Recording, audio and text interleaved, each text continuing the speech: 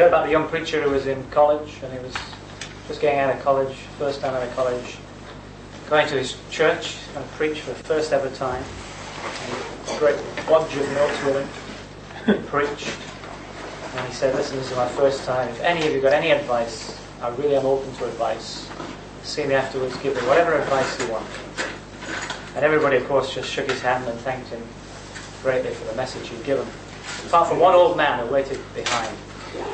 And the old man said, I've got 3 things I want to say to you, young man. And the young man said, please, anything, just share whatever you want with me. And the first thing he said was, well, you read every word. He said, I know. It wasn't good, was it? But it's my first time. Please, I won't do it next time. I said, what's your second thing? He said, the second thing is you read it very badly. He said, I know, but it's my own handwriting, and I'll write it out more carefully next time. What's the third thing? Anything, just tell me. He said, what you read wasn't worth reading. Encouragement. You ready, Dave? I can keep telling stories forever. Okay. Hey, you got any more stories like that? Well, I'd like you to turn this morning to Psalm 88. This is a retreat of the unusual. We had an unusual prayer time last night, not a normal prayer time. And I want to do something unusual this morning, unusual for me at least. Normally when I speak, I give an exposition, if you like, from the Bible. I don't want to do that this morning. I hope you don't think I'm backsliding. But I want to take a subject this morning rather than an exposition. Wow, amen. I thought that would excite you. Just bounce, that's all. A few days ago, a young man came round to my house for a chat. He'd fallen in love with a young lady.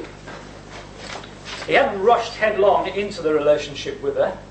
I don't know whether he'd read the discipleship manual, but even if he hadn't, he'd waited before jumping. He'd prayed about the matter. He'd put out a kind of fleece, I suppose. And he felt after all that God was leading him forward. And they had 2 dates, and everything looked good. And then the young lady said to him, I don't think it's right. She probably used more spiritual language than that. But she said, I don't think it's right. I think we should stop meeting. And the day after, Andre came round to visit me. This is what he said. It's not the broken relationship which is hurting. I don't think he really understood himself, but that's what he said.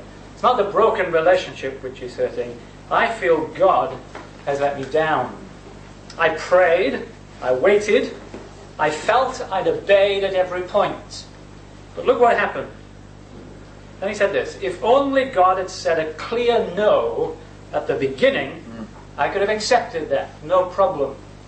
But it seems as though God has led me down the garden path and left me stranded. Wonder if you remember a little ship called MV Logos sailing south of Argentina. The vessel was in trouble. Christians, no doubt, around the world were praying, but the old vessel came to rest stuck on a rock. And I remember getting a phone call from Dale Roton. They weren't sure yet how damaged the boat was, and the tide was about to rise. And he said, let's pray. Let's really pray. Let's get people praying around the OM world, and let's hope and pray that the ship will be lifted by the tide and sail or float free. And I prayed, certainly. I'm sure many prayed. But the ship remained there, stuck fast, eventually written off as a total loss. As far as I know, it's still sitting on the rock today. Now let's read from the 88th Psalm. O Lord, the God of my salvation, I have cried out by day and in the night before thee. Let my prayer come before thee. Incline thine ear to my cry. For my soul has had enough troubles, and my life has drawn near to Sheol. I am reckoned among those who go down to the pit. I have become like a man without strength, forsaken among the dead, like the slain who lie in the grave, whom thou dost remember no more, and they are cut off from thy hand. Thou hast put me in the lowest pit, in dark places, in the depths. Thy wrath has rested upon me, and thou hast afflicted me with all thy waves. Thou hast removed my acquaintances far from me. Thou hast made me an object of loathing to them. I am shut up and cannot go out. My eye has wasted away because of affliction. I have called upon thee every day, O Lord. I have spread out my hands to thee. Wilt thou perform wonders for the dead? Will the departed spirits rise and praise thee? Will thy loving kindness be declared in the grave, thy faithfulness in the place of destruction? Will thy wonders be made known in the darkness, and thy righteousness in the land of forgetfulness? But I, O Lord, have cried out to thee for help, and in the morning my prayer comes before thee. O Lord, why dost thou reject my soul? Why dost thou hide thy face from me? I was afflicted and about to die from my youth on. I suffer thy terrors, I am overcome. Thy burning anger has passed over me, thy terrors have destroyed me. They have surrounded me, like water all day long. They have encompassed me altogether. Thou hast removed lover and friend far from me. My acquaintances are in darkness. So there in verse 13, the psalmist says that he cries to the Lord for help. He says, in the morning, my prayer comes before you, God. And then he makes this astonishing statement. Why, O Lord, do you reject me and hide your face from me? What if you've ever felt like that? Rejected by God. As though he was somehow hiding his face from you, just not listening to you. Probably as a good evangelical, you've been taught never to think like that. But deep down, I think if we had an honest conversation this morning, many of us would have to say that it seems to us that many of our prayers remain unanswered.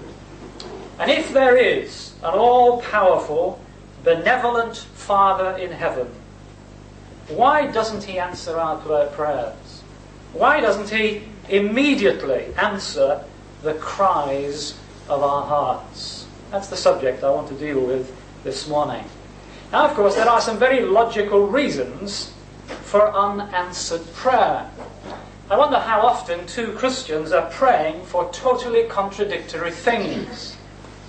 Two fellows, for example, in love with the same girl, both praying that God would turn that girl's affections towards them. Any of you like God's job? What about the Christian camp praying for a week without rain? Next door you've got a Christian farmer praying desperately for rain as he sees his crop being damaged by the drought. So there's some clear and logical reasons for unanswered prayer. But the psalmist is dealing or struggling with something much deeper than that. Look again at verses 1 and 2. O Lord God who saves me, day and night I cry before you. May my prayer come before you. It seems to him as though it's just not getting through. It's just not getting to God. May my prayer come before you. Turn your ear to my cry. You're not listening, God. Turn your ear to my cry. Look at verse 9. My eyes are dim with grief. I call to you, O Lord, every day. I spread out my hands to you. And the Bible definitely gives examples of unanswered prayer. It's not just our experience which tells us that not all prayers are answered. The Bible will show you that not all our prayers are answered. The most common example of that, I suppose, is Paul praying for the removal of the thorn in his flesh in 2 Corinthians chapter 12. Even though he prays 3 times, the thorn remains. An even more interesting example for me is in Romans chapter 15, verses 30 and 31. At the end of verse 30, Paul says this to the Roman church: strive together with me in your prayers to God for me, that I might be delivered from those who are disobedient in Judea, and that my service for Jerusalem may prove acceptable to the saints. So Paul says, I'm praying for this. You Roman Christians, you join with me. Pray that I'll be delivered. But you know that he wasn't delivered.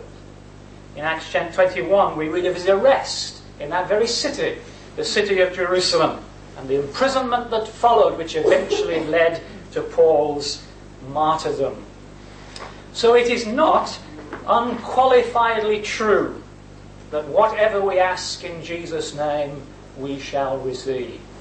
It is not unqualifiedly true that whatever we ask in Jesus' name, we shall receive. Experience proves that, and there are biblical examples of that. Now, some people are very troubled by that, and they go to extraordinary, and in my opinion, spiritually dangerous lengths to solve what for them is a great problem. Let me give you 3 examples of how people try and solve the problem. The Bible seems to say that whatever we ask in Jesus' name we shall receive, but experience proves that that doesn't happen. So somehow you have to put the two together. Let's see how people go about it. One example is denial. We just deny that some of our prayers are unanswered. I heard of one group who came to a Christian union teaching that physical healing was included in the atoning work of Christ. And of course, if you believe that, no Christian needs to be sick. Some of the students immediately threw away their spectacles. They threw away their glasses. And they began to claim that their eyesight was healed. But it was obvious to others that they couldn't see any better. When challenged, their reply was something like this: well, I am healed, but my faith isn't strong enough. I haven't got the faith to believe it yet. I wonder how such people would respond to someone who died from cancer, even though that person who died was being prayed for. Would they say, well, really he's alive and well. He just appears to be dead. Really, he's lacking faith. You see where the argument of denial gets you to if you follow it to its logical conclusion.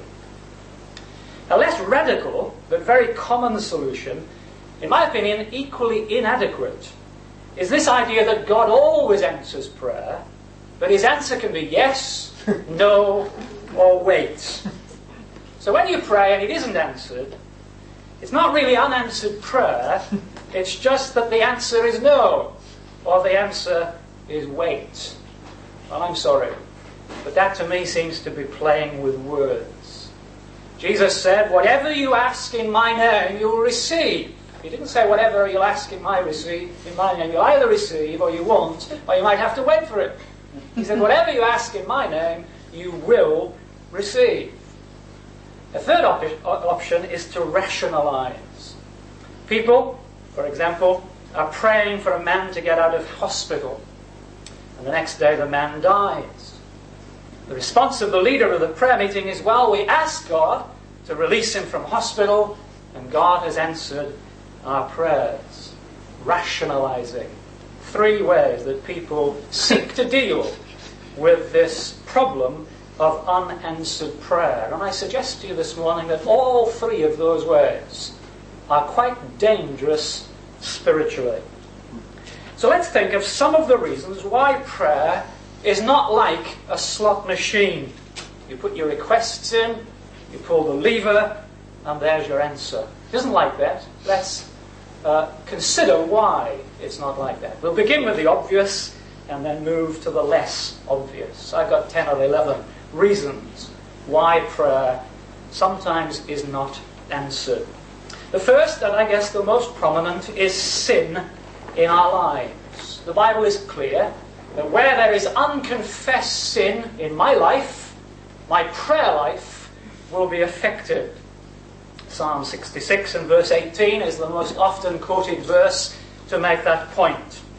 If I cherish, or if I regard, if I live easily with sin in my heart, the Lord will not listen. It's not only that he won't answer, he won't even listen to my prayers.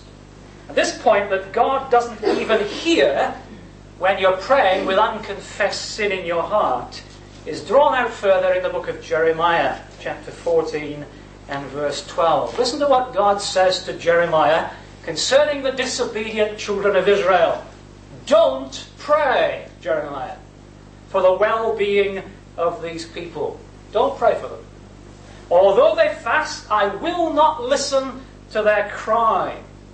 Though they offer burnt offerings and grain offerings, I will not accept them.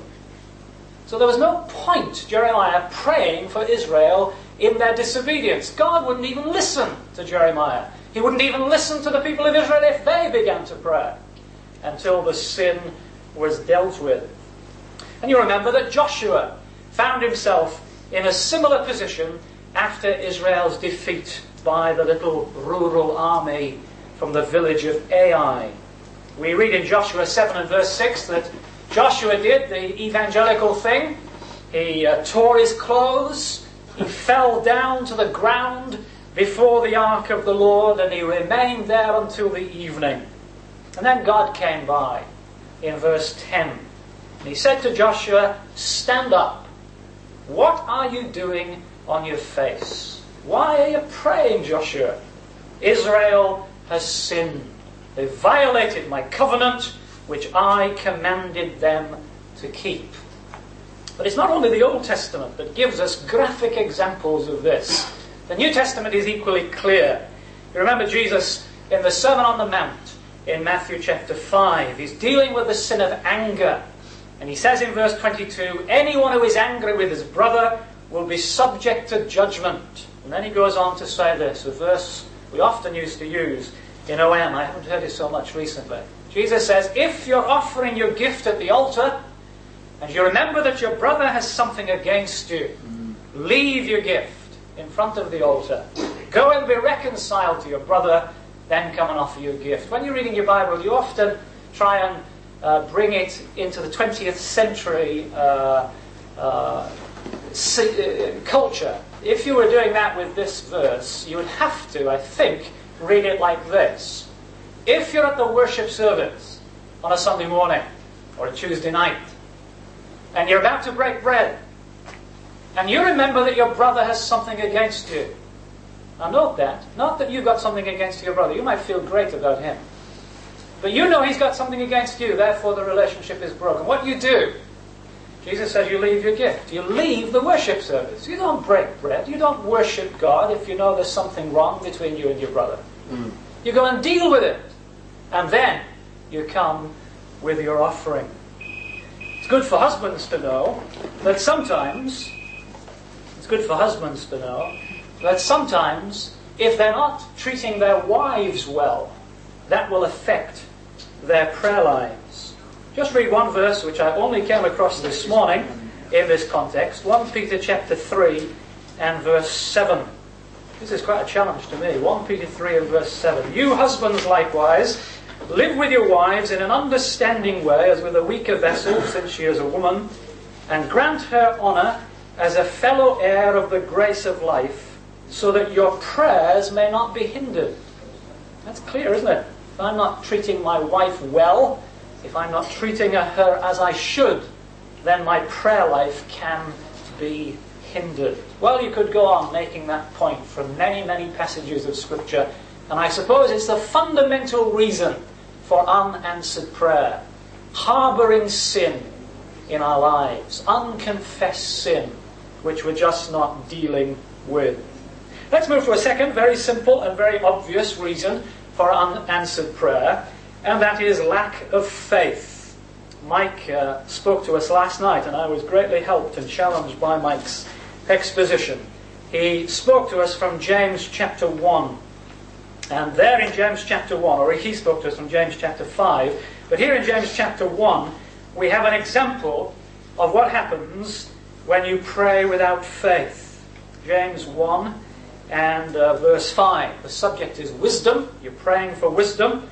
And James says, if you lack wisdom, you've only got to ask God. He'll give it to you generously, without reproach. In other words, you can go again and again to God, asking for wisdom on the same thing, and God will never reproach you. He'll never say, "You came to me yesterday to talk to me about that. Why do you need to come again?" He's not like that. You can come again and again, and He'll receive you without reproach. But, verse 6, Let him ask in faith, without doubting. For the one who doubts is like the surf of the sea, or the waves of the sea, driven and tossed by the wind. About 3 years ago, I had a most unmemorable holiday in Wales. We were in a caravan on top of a cliff, and it rained, and the gales went, I think, for about 10 days out of the 14. And I remember on one night at least, I think it was 2 actually, having to get up at 3 in the morning and go into the awning, that's the kind of canvas bit that you fix on the side of the caravan, and physically, in my pyjamas, hold on to this awning so that the wind did not deposit us all in the sea underneath. The one memorable thing about that whole holiday, my kids say we'll never go back to Wales, but the one memorable thing was one night we climbed down the cliff. It was pouring with rain, the gale was blowing, and we went to watch the sea. And I'll never forget it. Terrific waves crashing in against the cliff. And you stand there thinking, that cliff's going to go. It's going to be destroyed. But what happens? The wave comes and crashes in, but then it goes back again. It comes and then it goes back again. And sometimes James says, you're rather like that when you pray. You come to God and then you go away. You're not really believing. You come, but you're not really sure. Gary, as he was praying just before, very honestly said that sometimes he's very skeptical in his prayer life. We were hearing from Mike last night of how it's possible to be agnostic or even atheistic as Christians. Do we really believe? I was going to preach to you this morning on the fact of God living in us. God, by His Spirit, living in us. I wonder if we really believe that. I wonder if we really live in the light of it. If we're going to know power in our prayer lives, we've got to deal with sin quickly, number one. And secondly, we've got to come to God believing that He is, as the writer of the Hebrew epistle puts it, and that He is a rewarder of those who diligently seek Him. So there's 2 very obvious reasons for unanswered prayer. Number 1, unconfessed sin. Number 2, lack of true faith. Another clear reason, and again it's a very obvious one, is that sometimes when you pray, there is a delay. Because your prayers set off something. They set off, if you like, warfare in heaven. And until that warfare in the heavenlies is won, you will never see the reality on earth. And if you want the most vivid biblical example of that, you probably know where to turn. It's the 10th chapter of Daniel. And if you've got your Bible, you might just turn to it, because it really is a very interesting portion of Scripture. We're hearing so much and we're reading so much these days about spiritual warfare, or warfare in the heavenlies. Here's a very clear biblical example of that. Daniel chapter 10. The situation is that in verse 1, Daniel had been given a vision, a revelation, which deeply disturbed him. So much so, verse 2, that he'd been mourning for 3 weeks. He'd been mourning and praying in response to the vision for 21 days. Then look at verse 10. Behold, a hand touched me and set me trembling on my knees. And he said to me, O Daniel, man of high esteem, understand the words I'm about to tell you. Stand upright, for I've been sent to you.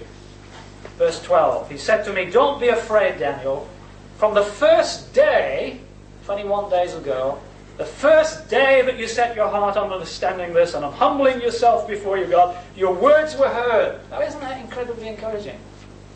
Maybe some of you have been praying for 10 years, 20 years, 30 years for something. Because you've seen nothing, it doesn't mean nothing is happening. From the first day, says God through the angel to Daniel, that you began to pray, your words were heard. And I've come, says the angel, in response to your words. But, verse 13, the prince of the kingdom of Persia, the powers, the spiritual powers behind the throne of Persia, the great power in the world at that time, was withstanding me for, what? 21 days. So Daniel's mourning and praying set off warfare in the heavenlies.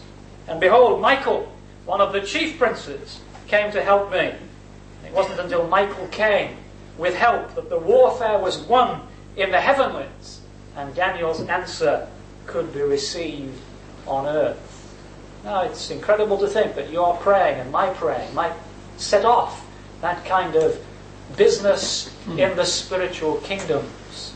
But there's a further reason for apparently unanswered prayer. Sometimes the delay is because of satanic opposition, and a warfare in the heavenlies must be won before you and I can receive our answers on planet Earth.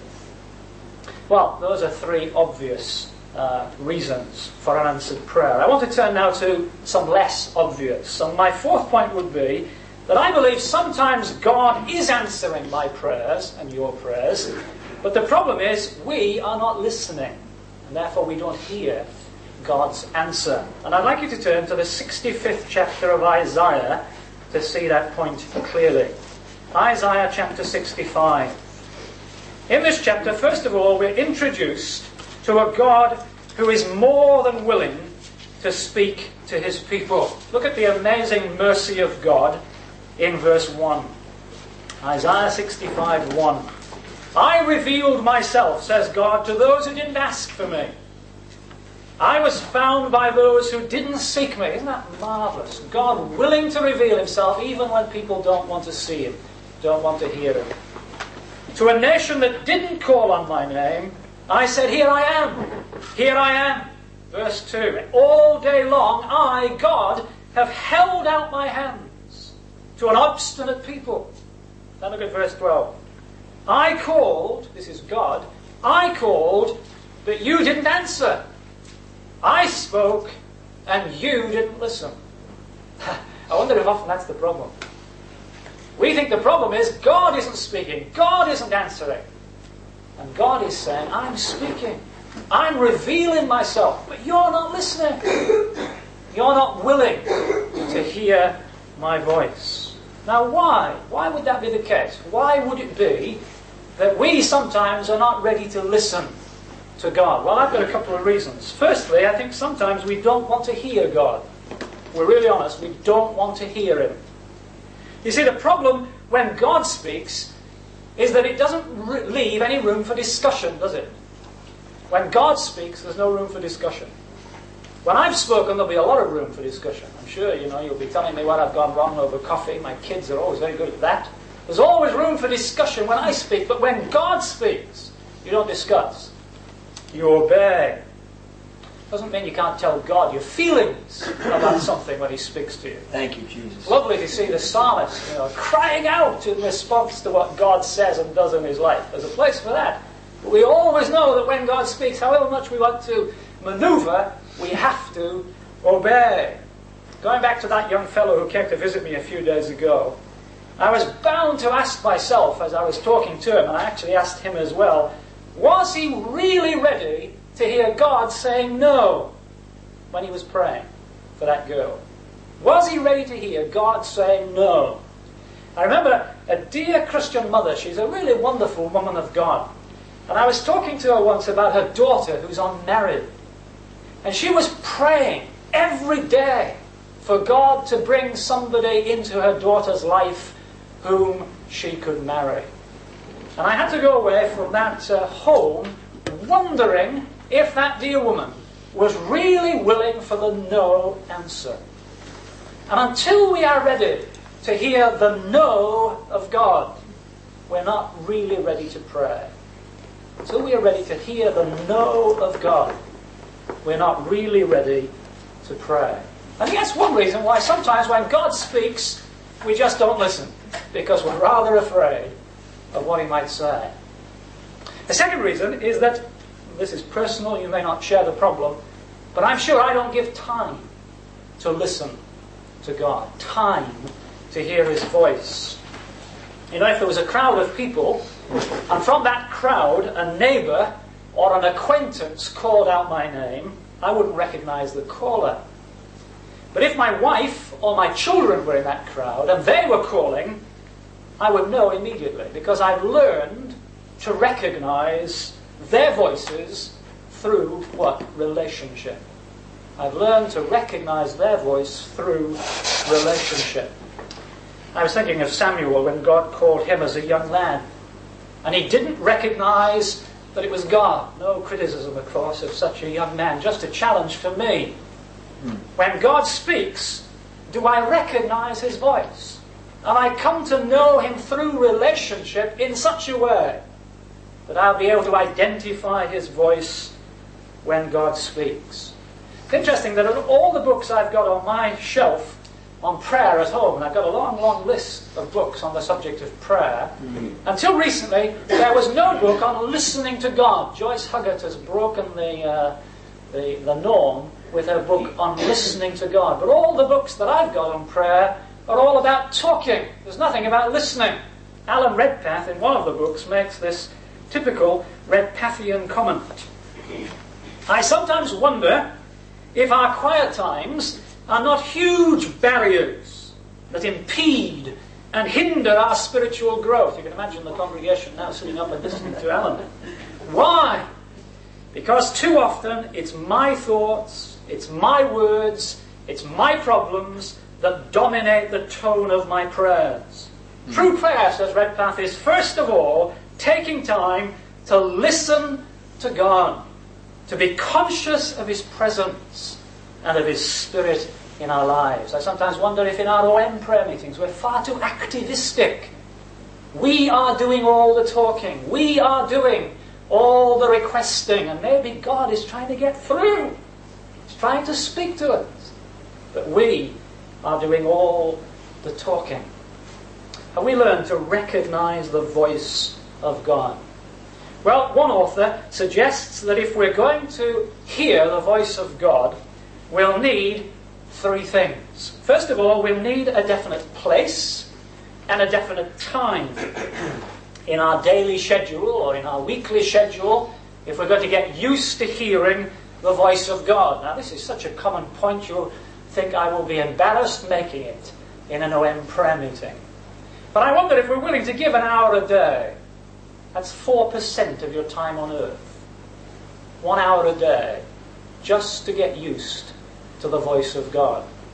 Is there a place? Is there a time, in our lives? And is there a place? I've got a place in my house where I go. Nothing sacred about the place, but it's one place in my interesting house where I know I'll get quiet. And the kids know they can come anywhere in the home to see me apart from that one place if I'm there at a particular time in the day. They avoid it unless they've got a real problem. If you've got a place, if you've got a time, it may not be the same time every day, it may not even be every day. I'm not into that kind of fetish.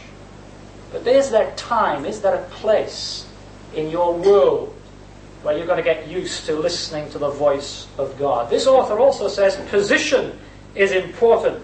Might be kneeling in a room, might be a prayer walk for others. Amen. He says prayer is work, and you must discover the working environment most suitable to you.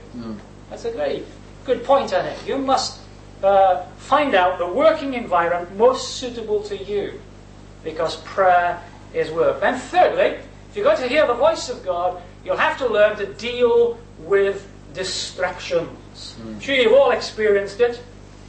You close the prayer room door, if you've got a prayer room, you settle down in your prayer position, whatever that is, and immediately, for my wife, it's questions about the house, whether is there bread in the bread bin, they're making the breakfast downstairs, and so on. For me, it might be, did I make that phone call yesterday? What about that list of 7 things I've got to do before 9 o'clock this morning? Am I really going to be able to get them in? And it's interesting, isn't it, that the moment you begin to pray, it's when those things crowd in on your mind. You may have been reading the newspaper before. Perfectly easy to read the newspaper without distraction. But the moment you try and pray, all these things come into your mind. How do you deal with it? Well, I'll tell you how I deal with it. I always take a sheet of paper with me when I go to pray.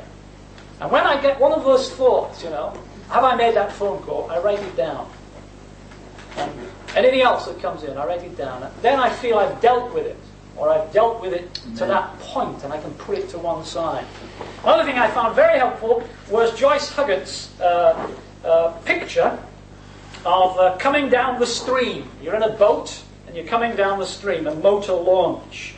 And coming towards you is all the flotsam and the jetsam, the rubbish of every kind in that stream. But what happens? You push your way through it, through all the flotsam, all the jetsam, steadfastly heading for your destination. Nice picture of how to deal with all that distraction. Just keep going. You may need to write things down that you've got to deal with later in the day, but keep going in your course toward God and towards meeting with Him. Well, there's another thing to check. If you feel your prayer life just isn't meaningful, it's just not getting anywhere, I wonder if the problem is with you. It's not that God is not speaking, it's that you are not listening. Maybe you're not prepared to listen. Maybe you're not giving the time to listen and the commitment to hear the voice of God. Number 5, and we've only got 10, and I haven't got a watch, so somebody should blow a whistle if I'm going over time. Number 5, sometimes God, by not answering our prayers, is saving us from personal harm. Sometimes God, by not answering our prayers, is saving us from personal harm. There's a lovely little old-fashioned ditty which I came across not so long ago, which goes like this. So weak is man, so ignorant and blind, that did not God sometimes withhold in mercy what we ask, we would be ruined at our own request. Let me just repeat that, because it's very old English. So weak is man, so ignorant and blind, that did not God sometimes withhold in mercy what we ask, we would be ruined at our own request.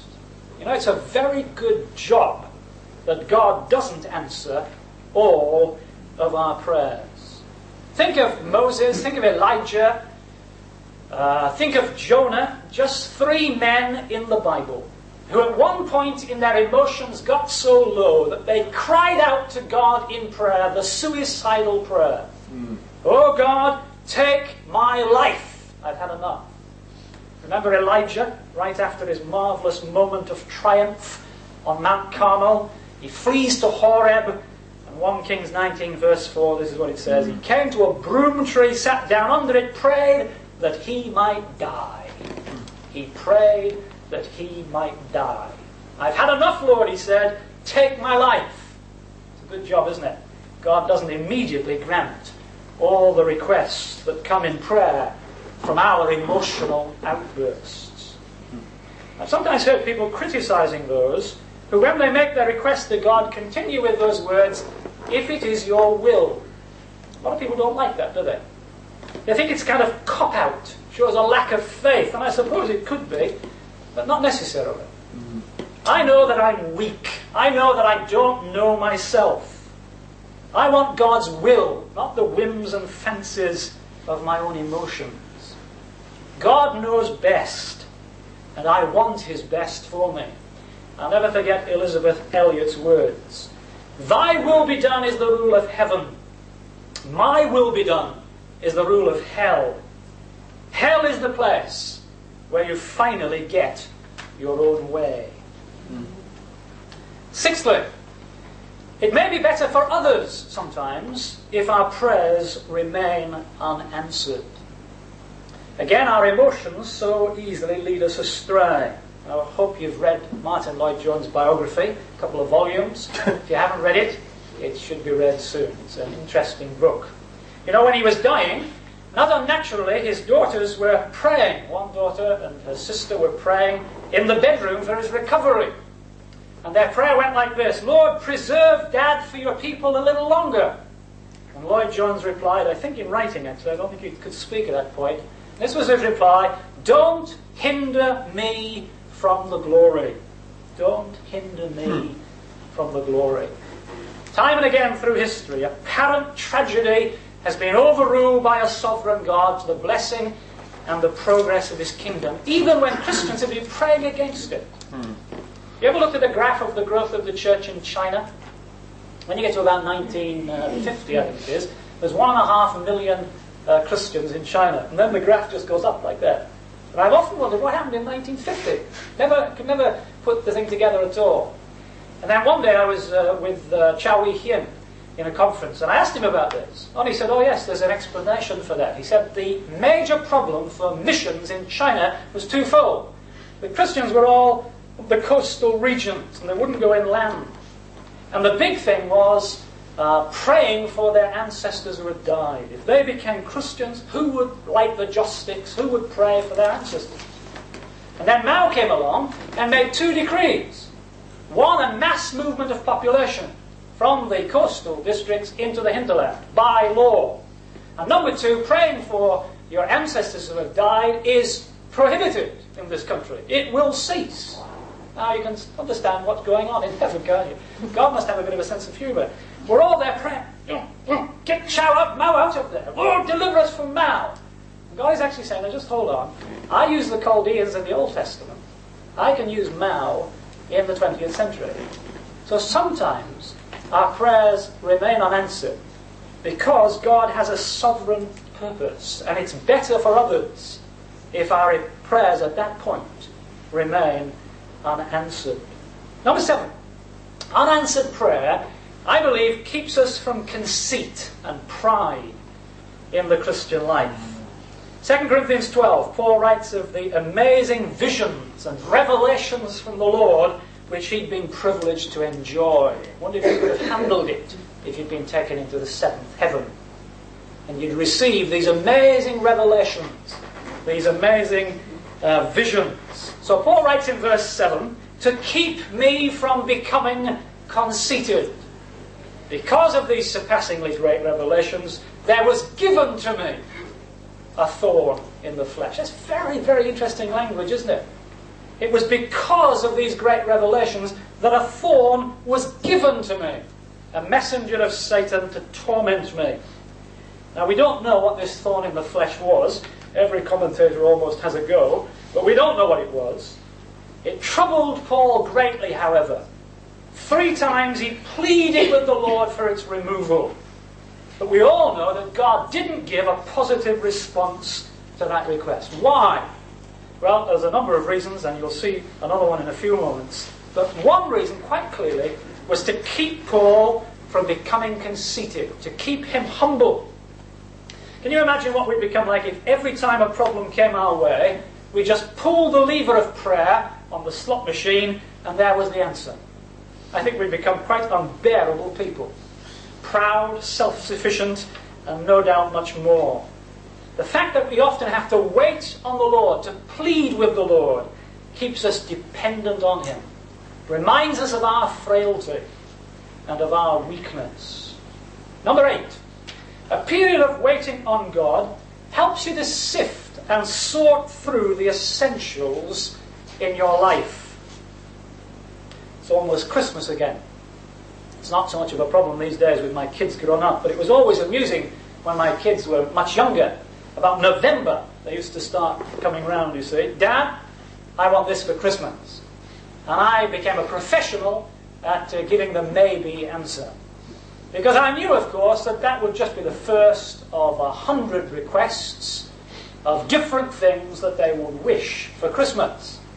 But then eventually, sometimes around about the 15th of December or so, you'd hear something being mentioned for the 2nd time and the 3rd time.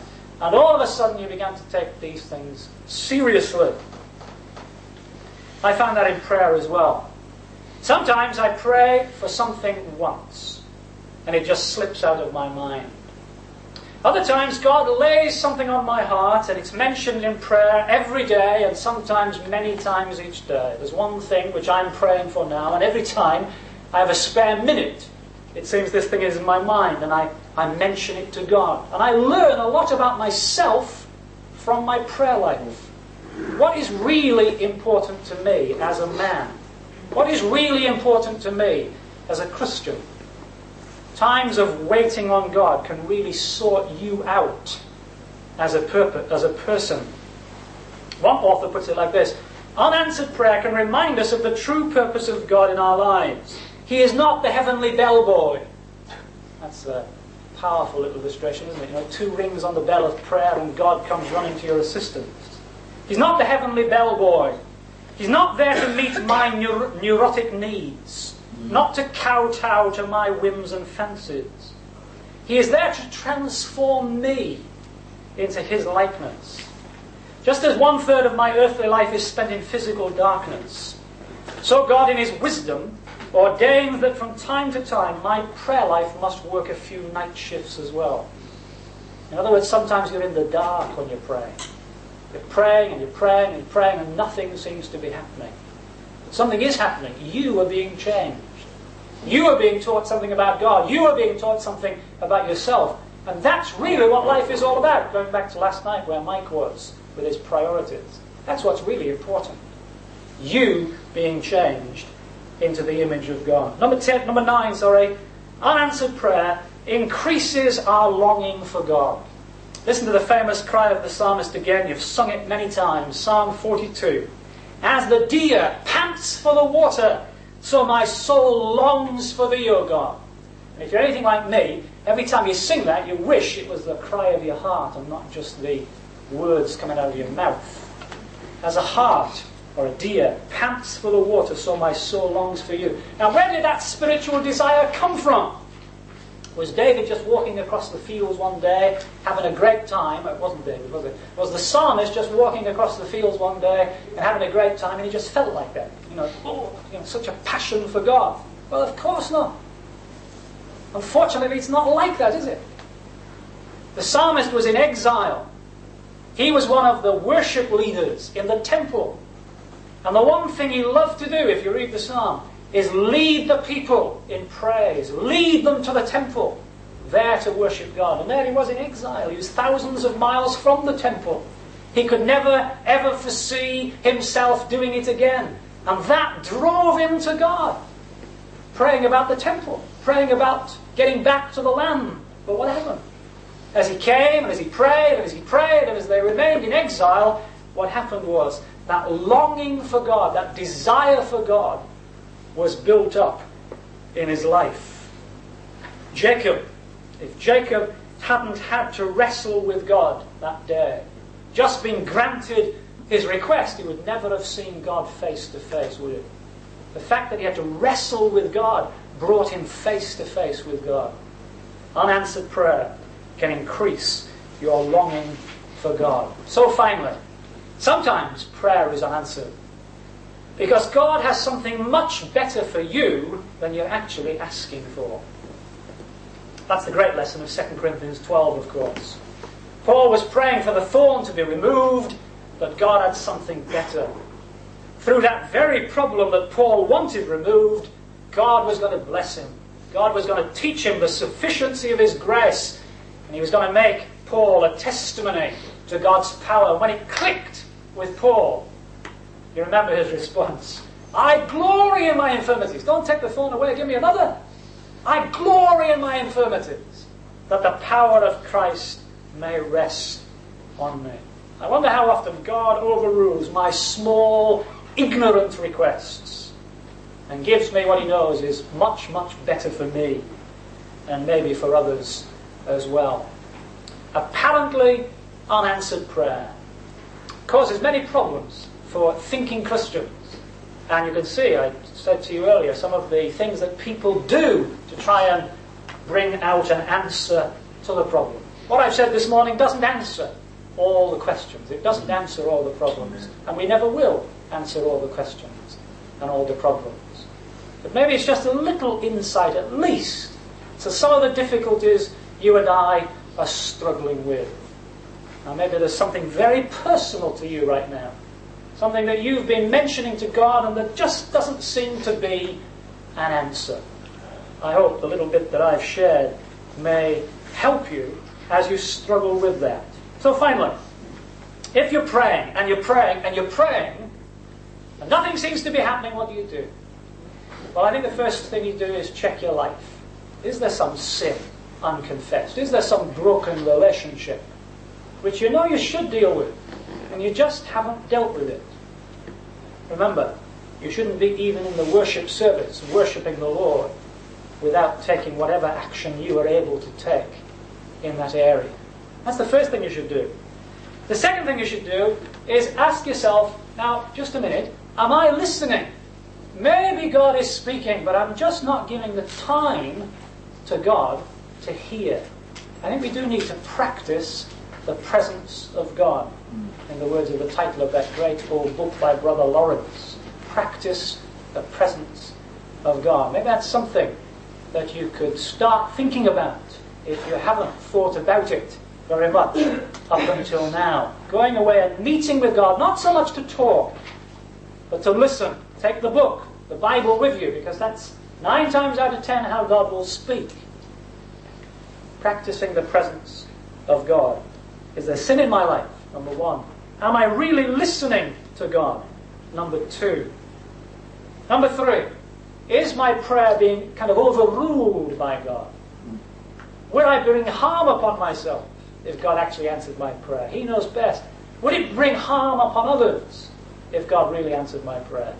Therefore, fundamental to my prayer life must be, God, you know best. This is how it seems to me. This is why I bring the request. But you know best. So your will be done on earth, in my world, as it is in heaven. And learn to trust God even in the dark. Remember that lovely promise from the book of Daniel, that from the first day you began to pray, even though you've seen nothing happening on earth, from the first day you began to pray, your words were heard. If you keep all that in mind, it might just bring a little more understanding to some of our prayer problems. We'll leave it at that. You just pray. Yes, let's pray together.